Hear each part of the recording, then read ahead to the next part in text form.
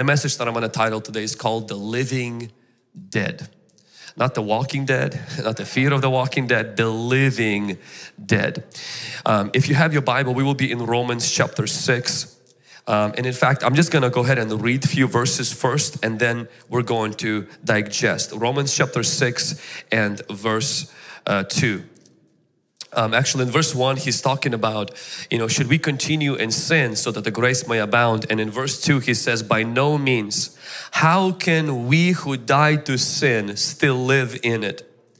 Do you not know that all of us who have been baptized into Christ Jesus were baptized into His death? Verse 4, we were buried therefore with Him by baptism into death, in order that just as Christ was raised from the dead by the glory of the Father, we too might walk in the newness of life. Verse 5, for we have been unified with Him in a death like this. We shall certainly be united with Him in a resurrection like this. We know that our old self was crucified past with Him in order that the body of sin might be brought to nothing, that we might have no longer enslaved to sin. For once who had died has been freed from sin. Now, we have a problem. As a humanity, our problem is not the sins we commit. It's the sin as a principle, as a machine, I would call it like a spider that keeps making spider web. Sins are the web. Sin is the spider. You don't get this sin by sinning, you get it with birth. This sin is like your last name. You didn't earn it, you didn't vote for it. It came with you at birth, and the only way it leaves you is by death. You can become an American citizen, I'm still subject even though I'm in America. I'm still subject even though I am married, or you can change it by marriage. Once you're married, your last name switches. And so, but your nature, that nature doesn't disappear. So we have two big problems. One is we have sins. Somebody say sins. So that's the things we do, we think, attitude. And then we have a problem with a sin. Sin is that thing that makes the sins. And so, and most of us, we come to Christ and Christ takes care of the sins by His blood. But then we only have another problem, is because the sin continues to make sin, so we keep on coming to be cleansed, and sometimes we feel like, man, if somebody could decommission this factory inside that keeps making the sins, it would be so awesome. And so Paul even uses that. He says, this thing lives in me, dwells in me, and he says it keeps making bad stuff. It's kind of like this. Let's say that we outlaw alcohol right now in the United States. We make a law, no alcohol in the United States. We go break every bottle of alcohol, every bottle of wine, every bottle of beer, Jack Daniels, all of this stuff. We break that, smash it, and have a big party. But see, the problem is that if you have a factory that produces alcohol still operational, then very soon we will have alcohol back on the streets. And see, most of the Christians, they broke the bottles but never decommissioned the factory. So what I want to talk to you today, this morning, is about what the cross does. The cross provided the blood. The blood of Jesus Christ cleanses us from sins. But the cross of Jesus Christ removes the sin. Okay, let's talk about the blood first. Something we all know. Jesus shed His blood. The Bible says for the remission of sins, meaning to cleanse us from our sin. The blood, if you take your notes, write this down. The blood does three things. First thing is the blood, it clears our record with God. God needed the blood first to satisfy the righteous demands of His justice that we broke. Have you ever used a calculator and you were doing one of those longer formulas like, 100 minus 80 plus 60, divide by 3, multiply by 7? And then you got lost at one of the numbers, you mixed up with numbers, and the calculator doesn't have this thing where you can go back. Because once you mess up a number on the calculator, what do you have to do? There's this thing on the calculator called clear. When you click clear, it clears everything you were doing and you have to start all over. See, what happened 2,000 years ago is God used the blood of His Son as the clear button for everything that you've done. So you tried one good thing, you did two bad things, and then you kind of got lost in the formula, and God couldn't just clear it without somebody paying for it. So the blood of Jesus Christ went and hit clear. So that's why God doesn't remember your sins anymore. Why? Because He cleared them. They're gone from the record, and that's what the blood did. Somebody say, God, praise you, Jesus. Come on, somebody. The second thing that the blood does, because see, you can get forgiveness from sin, and God has peace toward you, and you have peace with God, but you don't have peace within you. In fact, most of us never struggled with guilt until we got saved.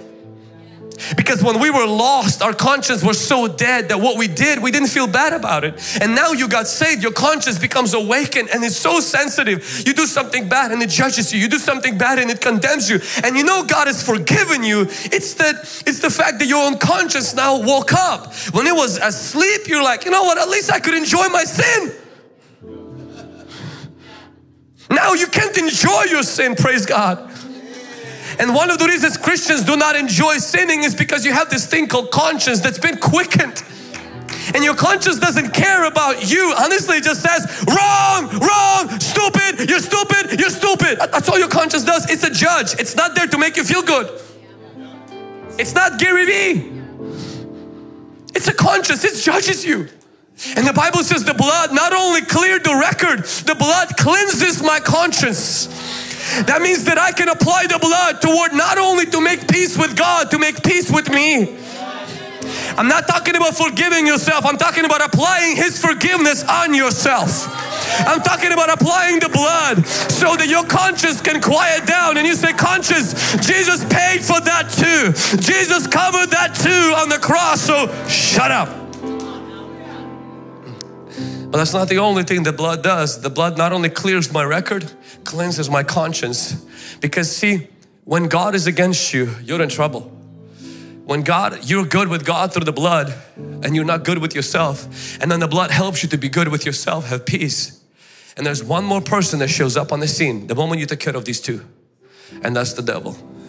When God is at peace with you and you're at peace in yourself, the devil comes from the outside and starts using the memories of your past, using what you've done, and says, look how messed up you are. And the blood not only clears my record, not only cleanses my conscience, it becomes something that conquers the accuser.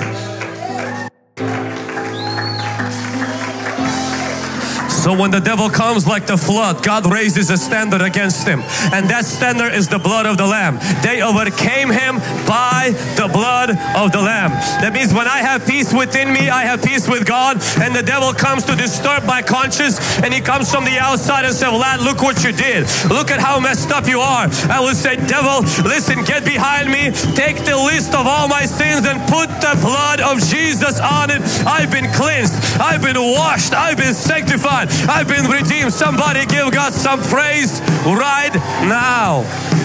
Hallelujah. Last Thursday, I had the opportunity to interview Brittany Delamore. And I heard her testimony first in 700 Club. And then I found out that she was reading one of my books, and her husband also reached out. I was on their podcast. So Brittany Delamore was a stripper at the age of, I think, 18 to pay for her college. And then one of the porn directors came and saw her and introduced her to a porn industry. They told her she's gonna make a lot of money. She went into porn industry. She won a lot of awards in the porn industry. She was part of this and part of that. Over 300 films that she recorded. She eventually became even a prostitute. And to deal with all the shame, the guilt, the craziness, she actually had to take drugs. And though she made a lot of money, she spent all that money to deal on drugs. Her grandpa invites her to church, and she is in church. She accepts Jesus Christ, and she experiences the blood that cleanses her. But see, she didn't experience the revelation of the cross. Didn't fully understand the full gospel. So she, after accepting Jesus, went back into porn industry to make more films. And then 3 more years she was making porn films, and when she got saved, somebody gave her a Bible. So one of those times, 3 years later after accepting Jesus Christ, is that Brittany, she goes to Las Vegas to record, to be in the film. Decides to read the Bible and decides to read the book of Revelation. Chapter 2, where God rebukes the church for allowing Jezebel to rule and reign in the church that causes sexual immorality. She's reading it and she's seeing herself as that Jezebel that's causing perversion. She says, in the airplane, she says, the conviction of God hit me. And I realized, and there's a warning there that says this, he says, and I'm giving this Jezebel time to repent. If she doesn't, I'll put her on the sick bed. And she's like, God just, it's like something hit me. I got into the bathroom in the airplane. I got on my knees and I said, God, I'm so sorry. Please give me a second chance. I repent. I know I have prayed a sinner's prayer, but I didn't repent. I need to repent. Forgive me. She arrives in Las Vegas, goes to all of those workers and to her boss and says, I quit and you're all going to hell if you don't get saved. She walks away from a porn industry, comes back to God, comes back to church. You know, and somebody who's been in that kind of world, somebody who's been that messed up, you might say, how can this person, you would think this person now will be second-class Christian, but she's married to a pastor. They're both pastors now. They write books on purity. How could that happen? Because there is blood. It's precious blood. It's powerful blood. It's holy blood. And Jesus, once He touches your life, even if you were a prostitute, even if you were a pimp, even if you had an abortion, there is a power that cleanses you. Even if you've been addicted to drugs, even if you've been addicted to alcohol, maybe you committed adultery, maybe you practiced homosexuality, or you were confused for a season not knowing your own gender and you bought into the lie of the enemy, what the culture sells today. I can tell you something, the gospel is this: Jesus died for you. There is blood that can cleanse you. No amount of meditation, no amount of inward looking, no amount of charity can remove the weight of sin, because the sin has to be dealt with the blood. The sin has to be dealt with death of a man who was pure and who was righteous, and that's something that no religion can offer you. When we were in Egypt, you know, we got a chance to get to know some good Muslims. And it was funny because, you know, a lot of them, they smoke. And I remember I was rebuking one Muslim. I'm like, are you supposed to be smoking? And he's like, I'm a good Muslim with a bad habit. Identity. They have to pray 5 times a day. They're so devoted. Because see, Muhammad did not die for a Muslim. These 5 pillars that they have to faithfully, they live for this. Why? Because there is no blood. There's only your sweat in Islam that you have to give to God. See, Christianity is different because there is blood. Therefore, your sweat is unnecessary. Therefore, you trying to earn your salvation is unnecessary. You trying to do good to outdo the bad is not necessary. Only the blood can cleanse your conscience, clear your record, and give you a weapon to fight against the voices that rise against you. And somebody say, praise the Lord. So that's the blood. But the second thing, so the blood deals with my sins. Somebody say the blood deals with my sins. The cross, somebody say the cross deals with my sin. Meaning the principle, the spider, that thing, it deals with my sin. Now, a few things I want you to write down if you're taking notes, and we're gonna dive in even deeper. Fasting does not kill the flesh. It suppresses it. The cross kills the flesh. A lot of people think that if I fast, and I fasted 40 days on water, and I can tell you one thing, you suppress the flesh through fasting, you don't kill it. Fasting doesn't kill the flesh. I know we like to say, oh, fasting kills the flesh. It doesn't. It suppresses it. It's not powerful enough to kill the flesh. Deliverance from sin is more biblical than victory over sin. Now, I'm just gonna give you a little theological framework. When we think of sin, when I say sin, I don't mean an act. I'm talking about this power within a person that wants to do bad. That's sin. You don't get a victory over it. That means you can't become stronger than it. You only get deliverance from it. Listen to this very carefully. God does not give you power over it. God kills it. And that's the only way you're free from it. That means you will never be able to get more power over it. You don't get victory over it. You get deliverance from it. If God Himself in His wisdom could not find tools to give you strength to beat that thing, why are you still trying to fight it? You can't. So if you got sick and tired, and if you were exhausted for trying to beat it, I want to tell you something. God already has saw that, and He has declared that you cannot beat it. You can only kill it.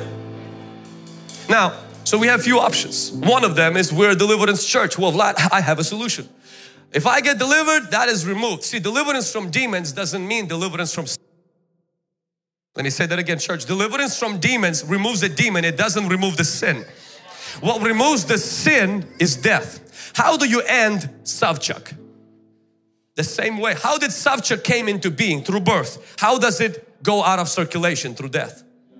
There's only one way to remove Savchuk. Now I can change the last name, but who I am, there's only one way to remove me out of circulation, and that is through death. Which is why many Christians secretly behind the scenes hope and wish for the day they die when all their problems with sin will be over.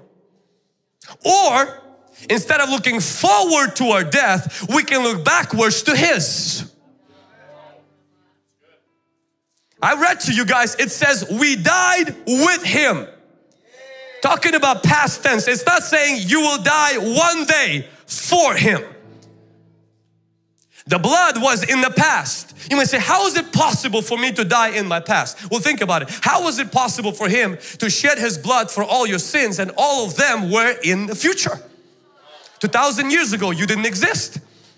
When He was shedding His blood, you haven't even been born and committed any sins. So the blood and the cross doesn't work in the time. It works by faith. And instead of trying to look forward to the day that I die and I finally stop fighting pornography, I finally stop fighting this flesh, I finally stop having this, man, I look forward to that day they'll bury me and it's going to be over. Jesus says you can do that, or you can look backwards to the time that I did die. See, Jesus's death meant two things. It was substitutionary death, meaning He died for me. Somebody say, for me. Substitutionary death, He died for me. The second one is His death was inclusive. Somebody say inclusive. I died with Him. Did you catch that? So as a substitutionary death, He died for me. That's what the blood cleanses me from sin, clears the record, gives me a weapon to fight against the accuser. Jesus' death was also inclusionary, meaning I died with Him, which means that the sin, the flesh is gone. You might say, well, Vlad, that's cool, but I found it. It's like right there. Like, this is really cool on Sunday. What do I do on Monday? I'm so glad you asked. I'm going to share with you very practical 4 things that you need to do with this revelation right now to see change in your holiness. This is the biblical way of living a holy life. This is the gospel way of living a holy life. The first thing you must do to apply the cross, write this down, is know. You have to know. In Romans chapter 6, it says this, verse 3. Do you not know? And I'm not going to ask for raising of hands, but a lot of people in this room, you actually did not know that your old man was already dead.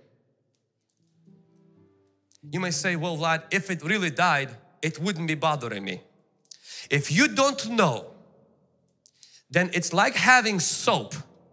You have it, you're just not applying it. How many of you know you don't stop stinking just because you have a truckload of soap in your garage? The stench is gone when you apply that soap. When Jesus died on the cross, you can still live in guilt if you don't apply the blood. When Jesus took you in Himself on the cross, you can still live with this residue of your old nature if you don't know, because the Bible says you shall know the truth. It doesn't say you shall have the truth, meaning you can have the truth within your hands and never know it. That's why I want to encourage you to live in the book of Romans until Romans starts speaking to you. I want to encourage you, some of you, to pause your reading plan and move into Romans from beginning till end. Read it 50 times and ask the Holy Spirit, say, Holy Spirit, reveal this to me. Because this is the foundation of what it means to be a Christian. This is the foundation of what Jesus did on the cross. He died for me, I died in Him. I know it's simple basics, but it's the simple basics that can change your life. You have to know. If you read a little bit further in the Romans chapter 6 verse 6, it says we know. Now most of us, we don't. But he says we know that our old self, it didn't say got crucified when I fasted. It says it got crucified with Him. It didn't say it got crucified when I prayed. It says it got crucified with Him. So not future, but in the past. We know. But honestly, can we be honest right now? Most of us don't. If you go a little bit further, it says, verse 9 of chapter 6, we know that Christ being raised from the dead. So Paul says we know. We have to know. That's number one. So before you go, it's like, oh no, I know what I need to do. I need to cut this off. I need to cut this off. I need to control my mouth. I need to change my attitude. I need to speak better to my wife. I need to speak better to my kids. I really need to turn off my Instagram. That's it. I'm getting rid of TikTok. That's not the solution. It's not powerful enough to punch flesh in this face. It's the death.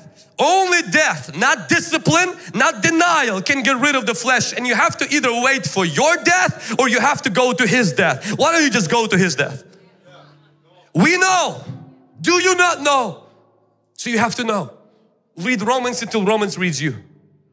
Number two, not only we have to know, we have to reckon, or some of our Bible says consider. And this is the verse 11. So you also must consider yourself. Somebody say consider. So first one is what? First one is what? We have to know. What is the second one? Reckon or consider. That's an accounting term.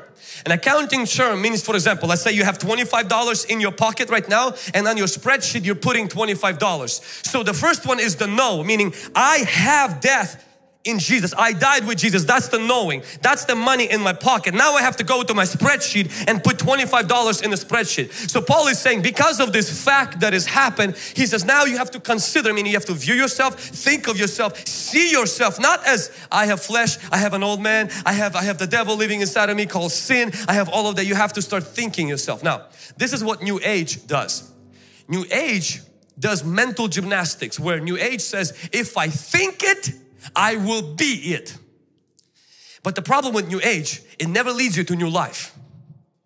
Because there is no groundwork for it. It's like me walking around and saying, I am a bird. If I think I'm a bird, I'm a bird.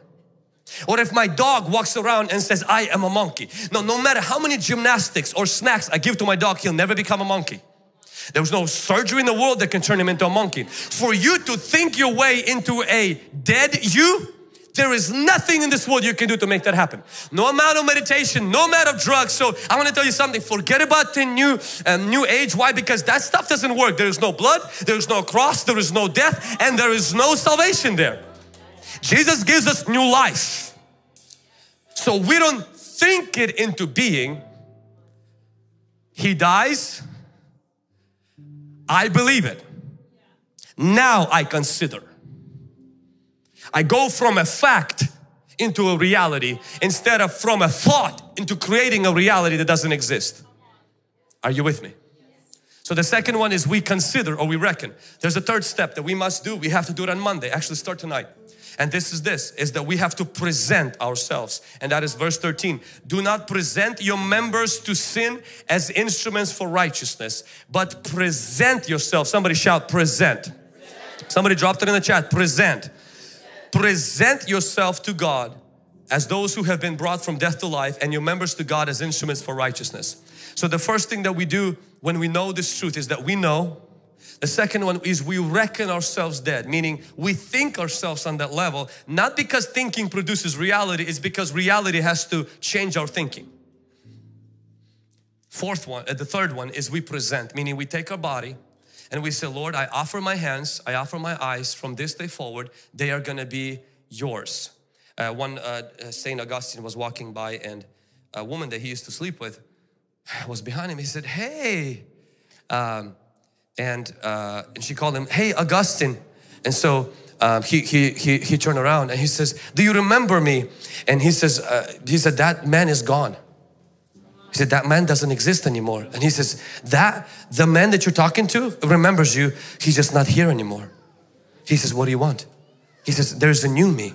I remember one guy went to a ship and they were playing, you know, some bad games and everything, and they're like, you know, you want to play games? He's like, I would love to, but I lended my hands to Jesus and He doesn't want to play that game. So it's not about me trying, it's about me surrendering now my body to Jesus. So, but it doesn't start with surrender. Please understand, the mistake Christians make is they start with surrender. It starts with death. I know, I think that, and now I present my body. And the last one is we are led by the Spirit, meaning we walk by the Spirit. Write this down, we walk by the Spirit. Because see, when you were in the flesh, when you came out of Adam, the flesh lived inside of you. It dwelled inside of you. If we take book of Romans chapter 7, so chapter 6 talks about us dying, but in chapter 7 Paul talks about this thing. He keeps saying, verse 17, but sin that dwells in me. Verse 20, but the sin that dwells in me. He talks about a person who is under the race of Adam.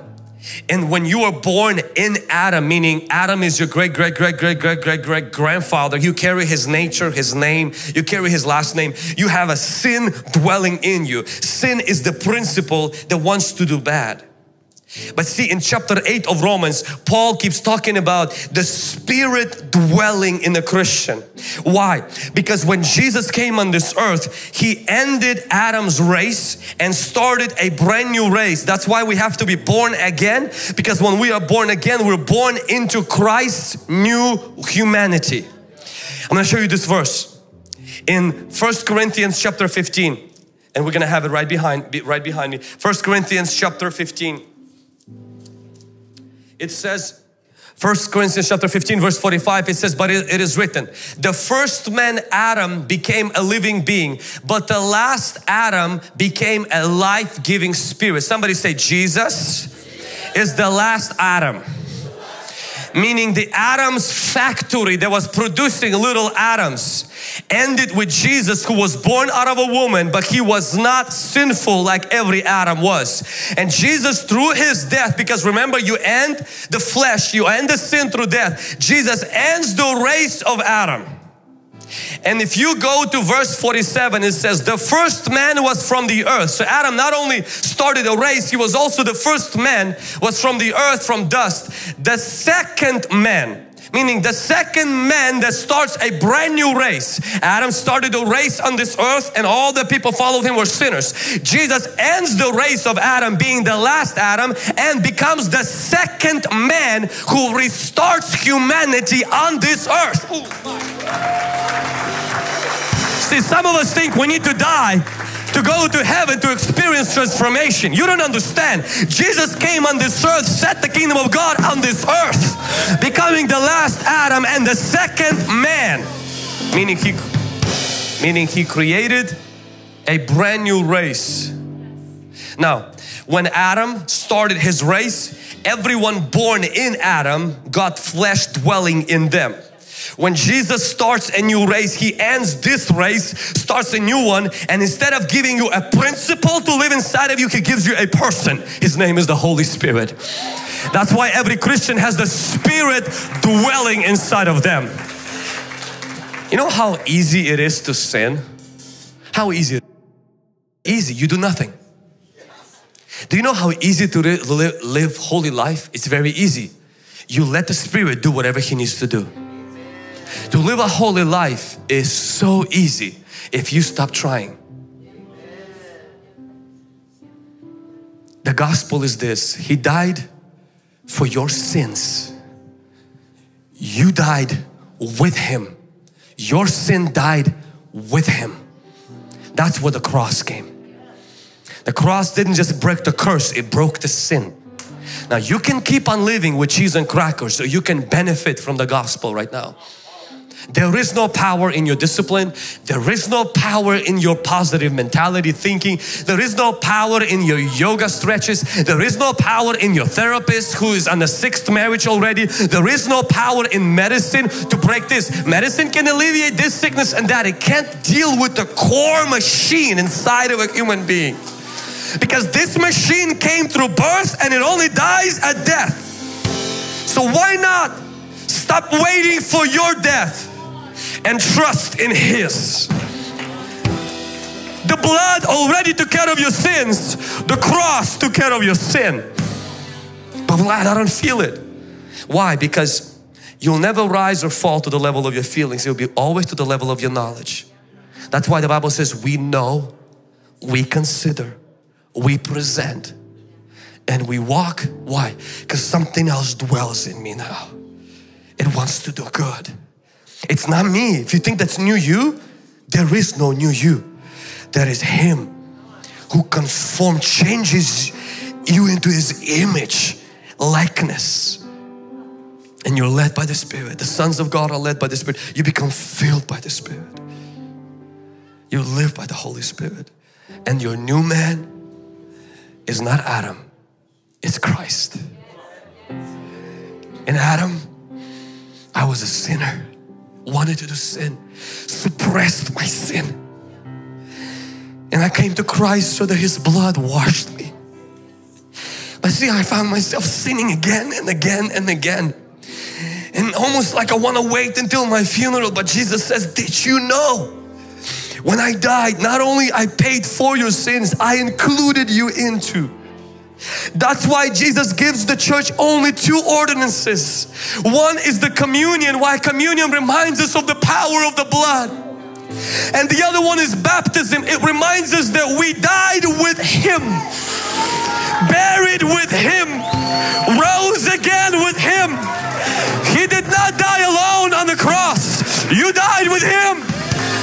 He was not alone in that grave. You were in that grave.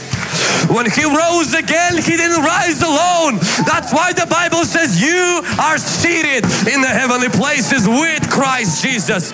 With Christ Jesus. Somebody rise to your feet. Give God some praise right now. Come on, if that would be you, I will be making noise right now saying, God, thank you for the gospel. Thank you for the cross. Thank you for the blood. Thank you for dying for me. Thank you for including me in your cross.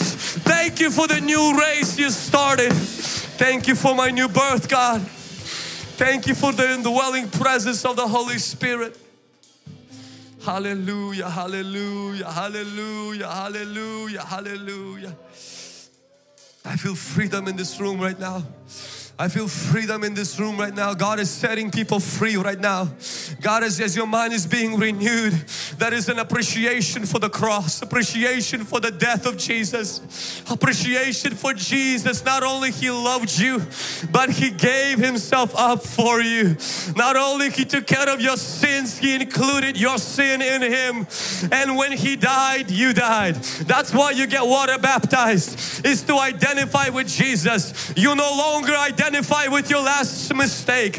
You don't identify with your divorce or your adultery. You don't identify with the homosexual tendencies that you had. You don't identify with what somebody said about you. You don't identify with your degree. You don't identify even with your gender. You don't identify with the money you have in your account. You were buried with Jesus. You died with Jesus. You rose with Jesus. You are seated in the heavenly places with Jesus. Jesus is your identity. I don't care if you're missing a limb. I don't care if you're blind in one eye. I don't care if you are an invalid. Your identity is not in your body. Your identity is in Jesus. You are part of His body. Oh God, I thank you for Jesus. God, I thank you for His death. God, I thank you for the cross. God, I thank you for redeeming me. I thank you for killing sin in me on the cross. I thank you, I don't have to battle sin by myself. I thank you for the Holy Ghost that lives inside of me. I don't have to try harder. I surrender. Hallelujah. Hallelujah. That is the gospel. Hey, thanks for watching this video. If you enjoyed this content and this was a blessing to you, would you help us and hit thumbs up so that it could help more people to discover this video. It costs you nothing, but it can go a long way to help with the algorithm. As well as if you're not subscribed to our channel, hit subscribe, click on the bell so that you can be reminded each time that we upload videos. Thank you so much for being a part of this community. If you're interested in learning more about HungryGen, our internship, our conferences, Deliverance, and so many other things, go to HungryGen.com for more information. And as always, remember, better is not good enough, the best is yet to come.